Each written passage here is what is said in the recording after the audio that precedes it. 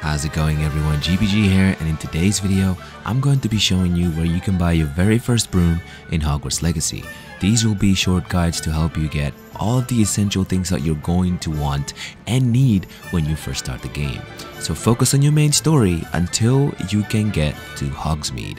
Hogsmead will be the very first city you get to, or town, and in this specific location right here next to this fast travel point, you can see Spin Twitch's sporting needs, a sporting goods shop that sells a variety of brooms.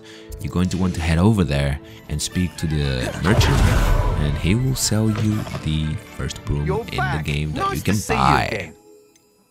So right there, 600 gold, that's all you need. And if you do not have enough money, then click on the next tab, which will be the sell tab, to sell some of the gear that you've collected that you don't need, that is low level, for silver, and you can buy your very first broom.